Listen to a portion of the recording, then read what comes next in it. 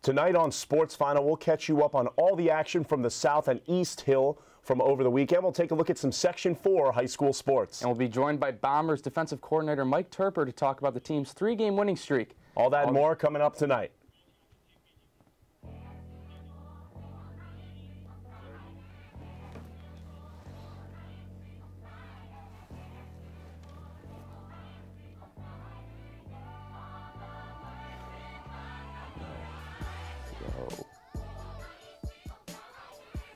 Sports Final starts. Hello and welcome to another episode of Sports Final. I'm John Sokoloff. And I'm Alex Haessig. It was another exciting weekend of sports on the South Hill and East Hill. It was especially action-packed weekend on the gridiron for the Bombers. John, you were actually there, so how about you tell us what went down? Well, Alex, you know, the Bombers were riding a 2-game Liberty League winning streak under quarterback Wahid Nabi going into yesterday's game against Rochester. And they were undefeated in the conference as well. It's their first year in the Liberty League and their first meeting between the two teams. Ithaca had a lot of momentum going into this one after beating Hobart in the final seconds last week. So 3-0, 2-0, trying to get to 3-0. Let's take a look at the highlights. Bombers riding after being 2-0 on the year in the Liberty League. Wahid Nabi 2-0 in each of his starts, 340-plus passing yards in each of those starts as well. And again, first meeting between the teams. First drive early on, Nabi finds his favorite target on the curl route, Will Gladney, who gets into the end zone for 6. The extra point by David Prudhomme would be blocked, 6-0 Bombers. Next drive, a 60-yard pass, catch and run by Andrew Vito, set up a Nick Servone wildcat play. Bombers up 13-0. Then jet sweep. Anthony Capozzi, the other return man, not Jordan Shem, gets it. It's into the end zone for a touchdown. 20-0 Bombers. This offense rolling, having a lot of fun. They would go on to win 46-6, Alex, and they've just been rolling offensively. Third week in a row where they got the win under Wahid Nabi's belt. He didn't play that second half. He was 17 for 21 in that first half, though, and had 206 yards and a touchdown. So, unfortunately, the streak of 340-plus passing yards is over, but the Bombers got the win, and now next week they'll play RPI in another Liberty League game. Yeah, it was a great showing for them. And while the Bomber football team has been on a roll, the Ithaca men's soccer team has had an up-and-down campaign so far, with the record hovering around 500 all season. The Bombers have been searching for the consistency to string together some wins. This past weekend, they welcomed the Hobart Statesmen for a Liberty League clash. Let's head to Carpwood Field and take a look at the highlights. And starting off here in the 26th minute, junior midfielder Zach Lichtman winning the ball back for Ithaca. Passes it to Nate Schoen, who shoots from outside the box, but it's saved by goalkeeper Morgan Sawyer. Now switching gears into the second half, Hobart strikes first. Patrick Scholes puts away the header. Hobart takes a 1-0 lead early in the half.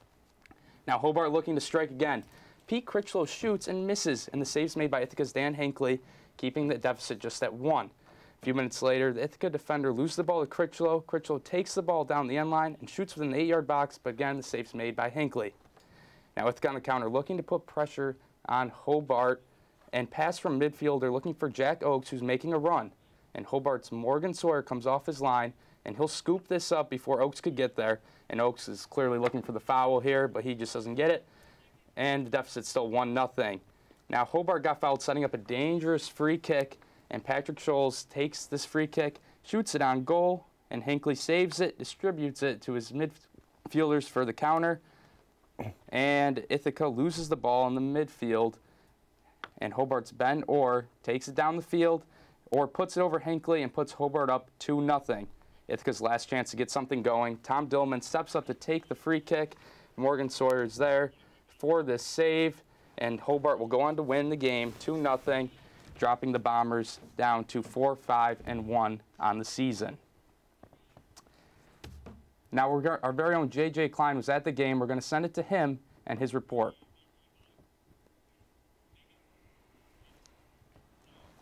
Lost to Hobart 2-0 to move to 0-3 in Liberty League play. The Bombers off to a rough start in conference play, but they feel like they're almost where they need to be. We compete with every single Liberty League team, and we could beat every single one. It just hasn't come our way so far. I think the 3 Liberty League games we've had, we've probably been the better team for 60 minutes, and then in the end, we've lost all of them. Yeah. Ithaca got off to a 3-1 start in non-conference play, but have since faltered, losing 4 of their last 5 matches. The team feels as though they've outplayed opponents but haven't been able to put together a complete game. For 60 or 70 minutes, I thought we were the better team against Hobart, who I believe is one of the top, maybe 30 teams in the country. We just need to focus for 90 minutes. We've had games where we focused for 75 minutes, 80 minutes, but I don't think we've put together a full 90 yet. Despite the Bombers' struggles, they feel they need just a few more things to go their way in order for their play to result in victories.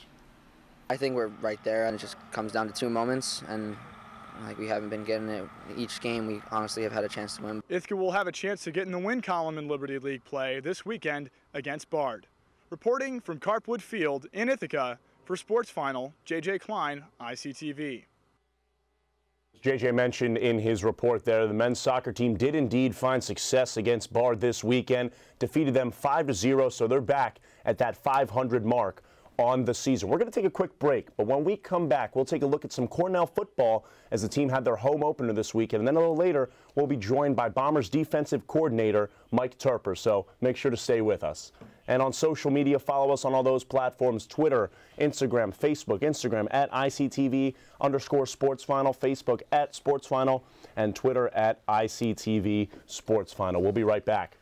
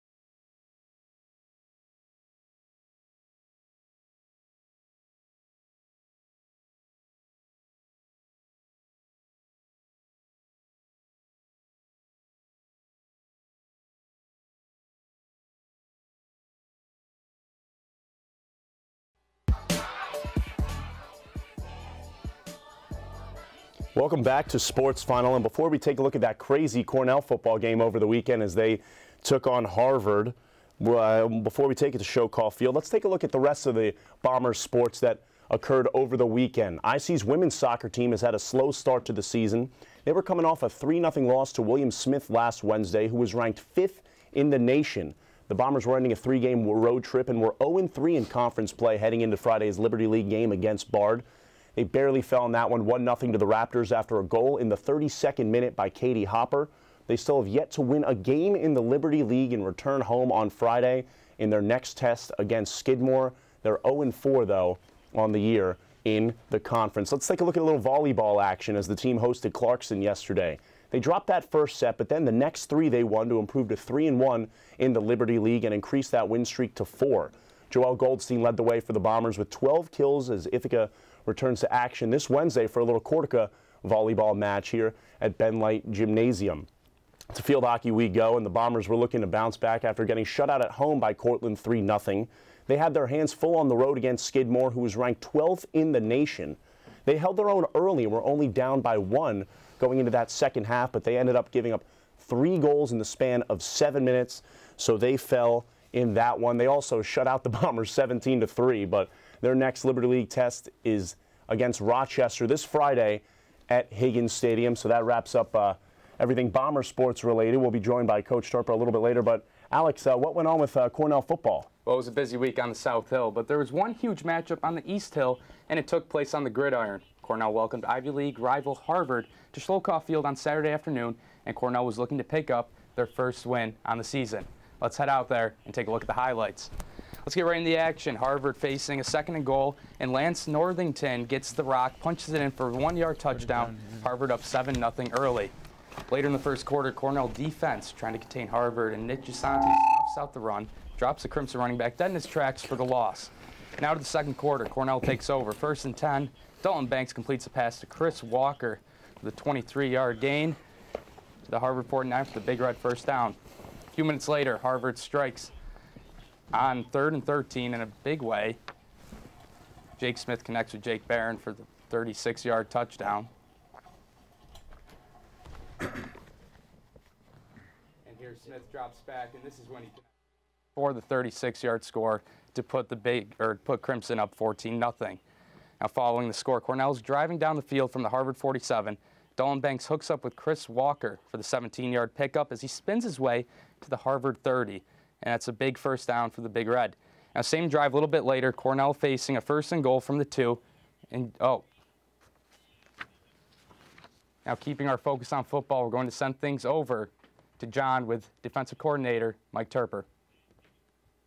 Thanks, Alex. I'm joined here by the great Bombers defensive coordinator, Mike Toerper. Coach, how's everything going? Thanks for coming on. We love having you. Hey, thanks for having me, man. Always a pleasure to talk football with you, whether it's NFL football, Ravens, Raiders, or talking Bomber football. But, talking about that Cornell game, what a great win for the Big Red. First time in 12 years beating Harvard. That was huge. Outstanding. Great game. But let's talk a little Bomber football with you. Let's start out with just like the big picture. The first season, how's everything been going for you so far? Oh, it's been going great. It started with the players. They bought into our systems both on the offensive side of the ball, the defensive side of the ball. They come every day with a hard hat, business-like mentality to practice, and they have fun. They're enjoying the game. They're enjoying the process. We're very much a process-oriented program rather than a results-oriented program. So we're really proud of the guys and the way they've been working. Now, taking a look at the program from week 1 to now, how much has it progressed in your eyes? A great deal. I think any time that you've got a new defensive system, you've got a new offensive system, you've got new personalities that are coming together, it's going to take some time to grow. And week by week, we're seeing our guys continue to stay on that incline, and there has been no plateau, no complacency. And that's what we're looking for out of our guys week in and week out. You got a ton of praise for your guys, as you rightfully should, and just coming off a huge win yesterday against Rochester, 46-6. What stood out to you the most about the defense in that game? Well, we're certainly very much under construction still, but I really like the way that we're continuing to communicate both verbally and non-verbally. Everyone's on the same page. Guys are getting aligned properly, and we're running like madmen to the football. And that's something that we've preached from day one here, and that will never change with our defense, is that we are a bunch of wild animals when the ball is run, or when somebody catches the ball, we're all getting there, all right, like a pack of mad dogs. So I'm really liking the way that our guys are competing, and they're starting to execute at the level we're looking for as well. So very pleased with that. Like a pack of mad dogs. I like that. Yeah. You're saying this defense is still under construction, only 18 points per game on the year, but you haven't allowed a 100-yard rusher. You haven't allowed a 100-yard receiver this year. The defense has looked really good, but what is that one thing that you really just need to work on, you think, like moving forward? Well, we try not to look at stats too much. We're looking at the big picture. The only stat that we really care about is how many points that the opposing team is putting up on the board. Now, obviously, you look at the statistic, you say, okay, we need to work on third down efficiency a little bit more from a defensive perspective. We need to work on our red zone defense a little bit, but the truth is they've only been in the red zone 11 times. So, we're doing a good job of keeping them out of there, but we certainly have to be better in those phases. And the linebacking core, you've given me a lot of praise to them. Coach Swanstrom has as well. 2 out of the 4 captains are in the linebacking core, guys that have been playing since they were freshmen, Dan Loizos and Kenny Bradley. How have they been as leaders on this football team? I feel very blessed as the coming in as defensive coordinator, first-time defensive coordinator, to have the leaders that we have on defense, particularly from the seniors. And they've done a great job of being an extension of me on the field, and making sure the rest of our guys are dialed in, focused on a week-to-week basis. So it's been a great tool to have as a coach, to have guys like that are going to bring the guys along with them. Definitely lead by example there. I've noticed that at practice you work a lot with Aaron Francis, like after practice is concluded, and he's done great in training camp. I noticed he was number 2 on the 2 deeps, and now he's starting doing a very good job. What's his ceiling? His ceiling, I don't think we even know what his ceiling is, but I know that he's going to show up every single day, and he's not going to be complacent. He knows that there's things that he needs to continue to work on, but he's shown week in and week out that he can be an elite cornerback at this level, and I am just excited to see what the future holds for him as he continues to work, as we continue to work on the little detailed techniques of the position, because as you know, the cornerback position is one of the most physically taxing positions, and you have to be very, very detailed with your technique to be elite, and that's what he's looking to be. So Aaron's been a great bright spot within our defense, but I know that he is not satisfied with where he's at one bit, so we're going to continue to work at it. Coach, appreciate your time as always. Thanks for coming on. We're going to send it back to Alex at the desk, but good luck this week against RPI. Awesome, man. Thank you very much for having me. Thank you, John, for that interview. We're going to take a quick break, but when we come back, our high school sports host, Ben Carlton, will bring us some Section 4 sports action, and he'll take us through his boom or busts. We'd also like to remind you that our show is presented by the Bee's Knees British Imports, and be sure to follow us on social media on Instagram at ICTV_SportsFinal. Give us a thumbs up on Facebook at SportsFinal, and Twitter, follow us at ICTV_SportsFinal.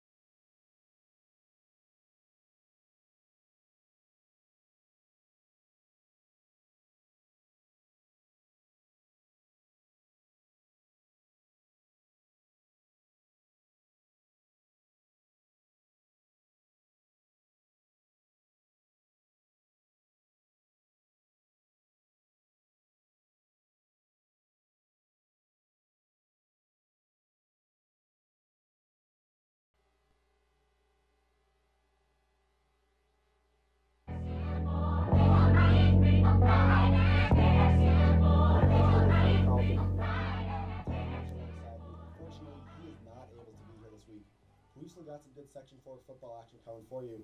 And we'll start right here in Ithaca. We've got the Ithaca Little Red hosting the Elmira Express. Starting things off, we have, like I said, the Ithaca Little Red hosting the Elmira Express right here in Ithaca, New York. Starting things off, that's a trick play. This is Eric Ashley on some deception. He ends up with the ball. He's going down the right side. He will not be touched as he beats everybody, gets into the end zone for the early touchdown, later on. Elmira knocking on the door here. That's Charlie Mann going up the middle, showing off some of that strength. He pushes through for the score with Elmira putting the pressure on in the first half. The Little Red looking to make big plays. That's Mason Booth heaving it up for Lewis Webster, says, give me that. Give the Ithaca Little Red 6 points on that play. Webster taking away what looked to be a sure interception. Elmira driving now. This is Charlie Mann yet again. He's following the big heavies all the way to the goal line, runs into a couple defenders, but unable to be stopped as the Express take an even bigger lead over Ithaca. Late in this game, this one hurts. That's number 75, Dan Fedor, just running over his man as Ithaca loses this one 61-6. A big blowout there. Switching gears a little bit, we've got two state-ranked teams going on now. It's Tioga going up against the Elmira Notre Dame team. Tioga up 8-0 here in the first quarter.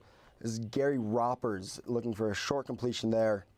He will find, like I said, Gary Roppers looking for Jack Chapman. That is a short 8-yard completion. Elmira moving downfield methodically, but that drive ultimately would stall out. Now Elmira showing some blitz there. Handoff is to the Tigers' Nick Klossner. He gets outside. He's turning on the afterburners. He will not be touched as he marches into the end zone. That one called back for holding, though. Later in the same drive, this time it's a pitch to Justin Rockwell. He makes a nice cut there. Now it's his turn. He gets outside, but he'll be taken down to the 3-yard line. Tioga would punch that one in, though, going up 15-0. yet to throw a pass in this game. This is Connor Hutchinson.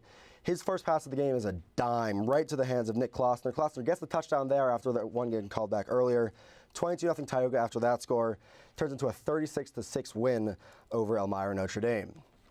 So, you've seen me at the high school desk before, but I've got something new for you this week.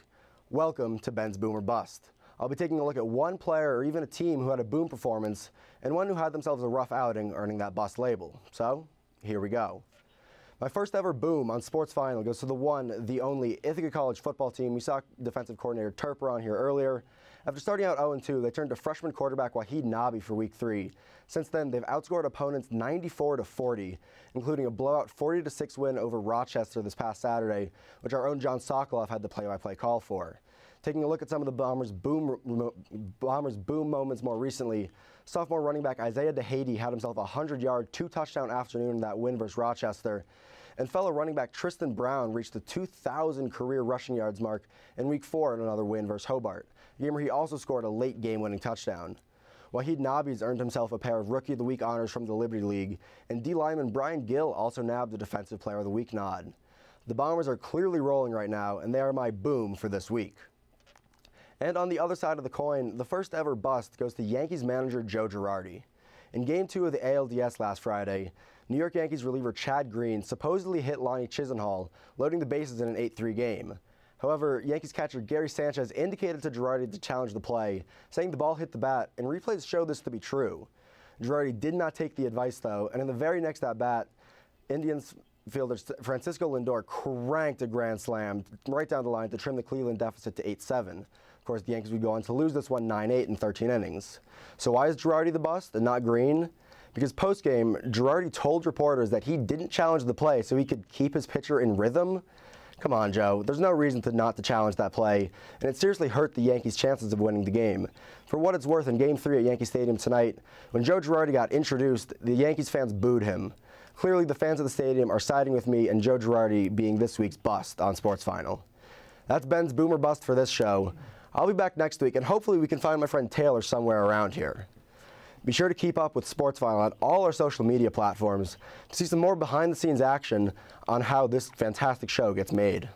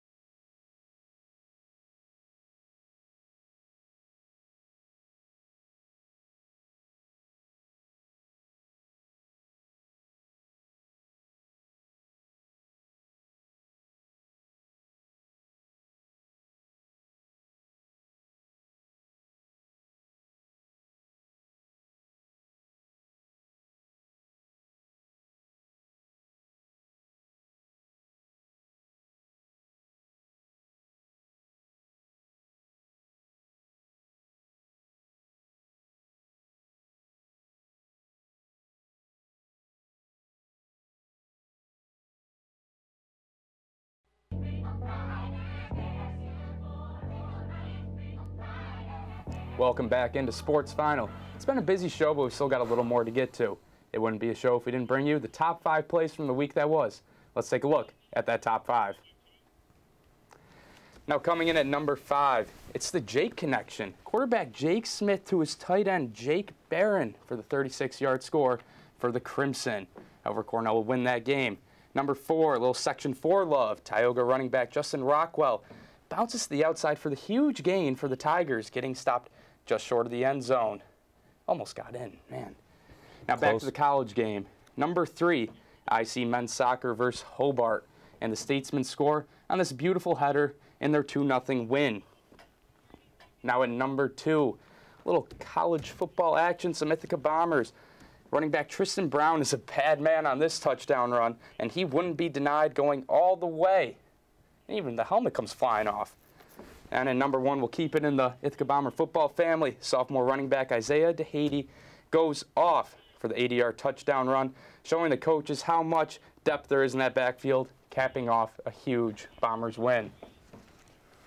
Isaiah DeHady, Alex, definitely wanting to show and prove to the coaches that when Tristan Brown graduates after this year that he wants that starting running back spot, and that's for sure. Let's take a look at the week ahead, though, for the sports that are coming up this week. And we just saw the Bombers football game. They'll be playing at RPI this Saturday, and if they win, that gets them to 4-0 in the Liberty League and really enhances their chances of winning that league in their first year in it. I see volleyball playing Cortland, a little Cortica volleyball action this Wednesday at 6 o'clock. And men's and women's soccer for both IC are playing Skidmore. Men's are going to be at home on Friday at Carpwood Field at 4, but the women will be on the road at 4 as well. And then the IC field hockey team playing against Rochester Friday at 4. And again, the Bombers football team is playing at RPI this week in another big Liberty League test in their 4th game in a row.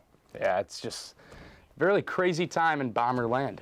All the seasons are in full swing right now. It's just wild to keep up with it all. Big fan of Ben's Boom or Bust segment. It's the first time that we're doing that here on Sports Final, and I think he did a pretty good job. But that's going to do it for us here for this week's show of Sports Final. You'll find us here again next week. We also want to make sure that you know that our show is brought to you by the Bee's Knees British Imports, our lovely sponsor, and to make sure to follow us on Instagram, Twitter, and Facebook on Sports Final as well. Take care, and we'll see you next week.